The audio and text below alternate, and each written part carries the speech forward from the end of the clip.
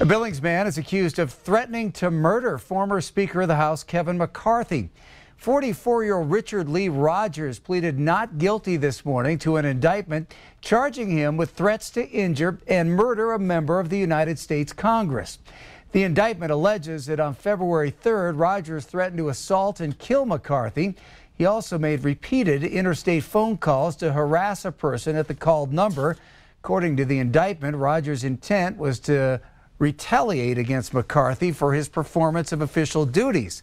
If convicted, he faces a maximum of 10 years in prison.